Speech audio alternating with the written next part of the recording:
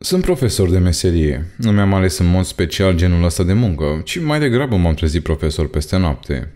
Nu mă deranjează, ba uneori chiar îmi place, în special când mai am câte un elev pe care îl pregătesc pentru olimpiadă și aduce acasă câte o diplomă pentru eforturile lui. Când eram și eu mic, la liceu mai exact, dacă îmi spuneai că o să ajung să fiu profesor, îți râdeam în față și mă căram de acolo. Dar uite că în viață nu știi ce și cum până nu ajungi acolo. Am rămas în același oraș în care m-am născut. Ce-i drept, m-am mutat din casa părinților mei când mi-am permis. Am lucrat ca profesor la liceul unde am învățat. Am fost acolo mai bine de 5 ani și mereu am fost recunoscător că puteam să ajung la muncă pe jos fără probleme, indiferent de anotimp. Din cauza asta am rămas cu o mașină care nu prea mergea real, dar neavând un motiv bun să o repar sau să o schimb, am mers cu ea doar din când în când aveam ceva greu de cărat sau făceam cumpărăturile săptămânale. Mereu mi-am dorit să fiu și eu unul din băieții ăia pasionați de mașină, dar indiferent de câte eforturi am făcut în acest sens, nu s-a lipit nimic de mine. Și când am mai crescut, am abandonat ideea pentru că nu avea rost.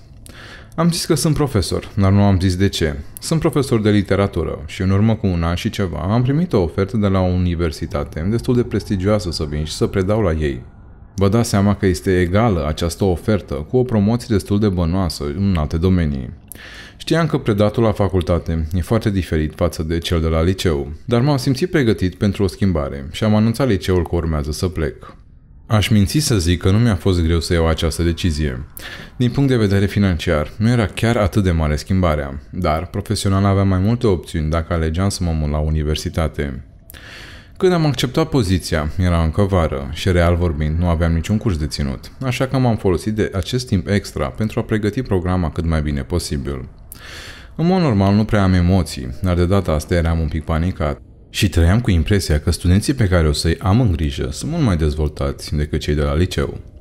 În scurt timp am aflat că nu era cazul și chiar m-am descurcat de minune în noul meu post. Am zis mai devreme că mașina mea era o rablă cu 4 roți, iar universitatea asta la care am început să lucrez era cam la 45 de kilometri de mine.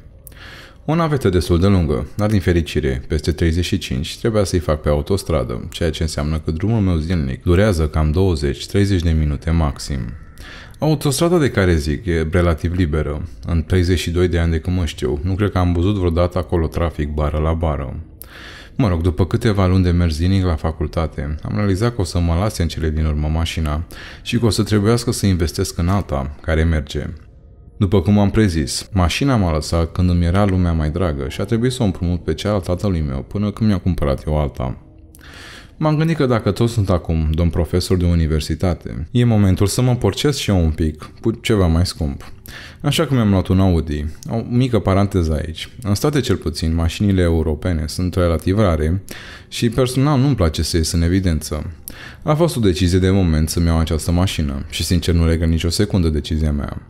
Când am luat mașina de la reprezentanță, era vineri și în timpul weekendului m-am plimbat ca idiotul, fără niciun fel de destinație. Și pentru cei care conduc, știți și voi diferența de la o rablă veche de 25 de ani și o mașină nouă care de-abia a ieșit anul ăsta. Nu venea să cred cât de repede accelera și câte opțiuni aveam. Nu mai zic de aer condiționat, scaune încălzite și etc. Luni, când am pornit-o spre universitate, drumul a fost vis. Asta până am observat un număr mare de ambulanțe, cum goneau ca disperatele spre un punct din față. Având mașină care poate acum, m-am băgat și eu ca musca în lapte. Primul meu gând a fost că poate am ratat o urmărire ca în filme, dar după am aflat când am ajuns aproape de ieșirea mea că un tir a sărit despărțitoarele de sensuri și a intrat pe cealaltă parte, unde a făcut praf 4 mașini care circulau normal. Mă rog, am aflat această informație după ce am ajuns la universitate, pentru că acolo nu m-au lăsat polițiștii să stau. O adevărată tragedie, mi-a zis un coleg, când am trecut pe lângă mine și m-am văzut că mă uitam pe telefon ca să caut mai multe informații. Aparent, unul din cei accidentați era coleg cu noi. Chiar dacă nu-l cunoșteam, m-a întristat să aflu acest lucru.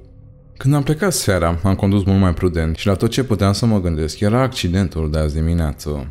Încet mi-am revenit din șoc și am uitat această tragedie, lucru care mă duce la povestea mea de azi.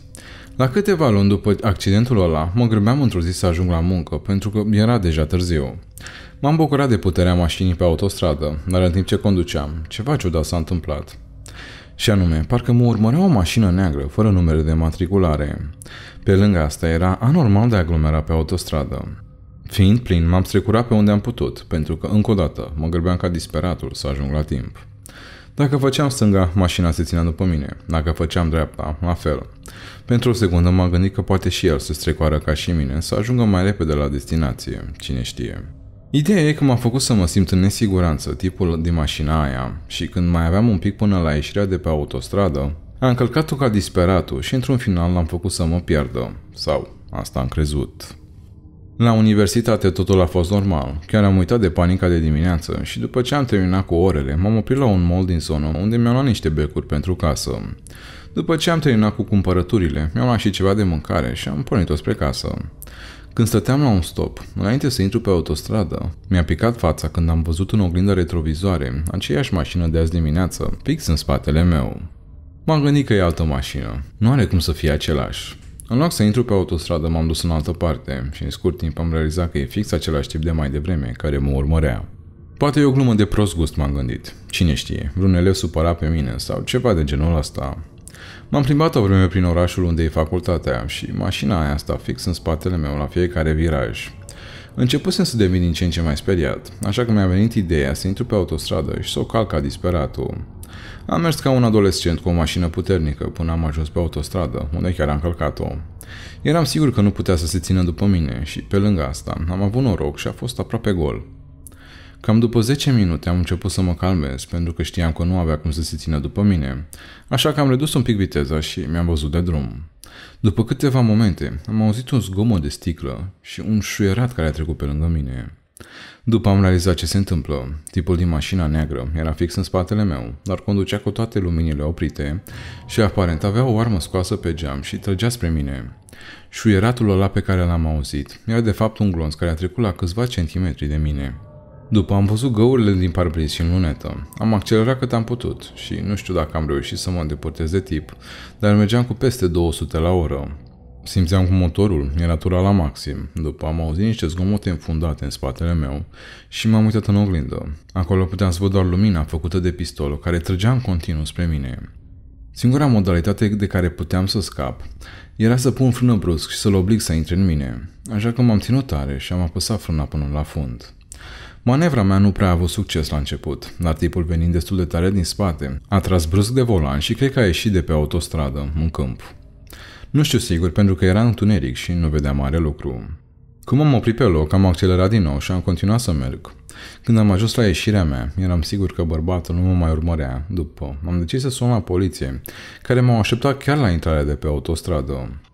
După ce am oprit, am văzut cum arată mașina mea în spate. În afară de glonțul care mi-a lovit luneta și parbrizul, aveam 8 găuri în partea din spate. Până și polițiștii păreau uimiți de maniacul ăsta și determinarea lui.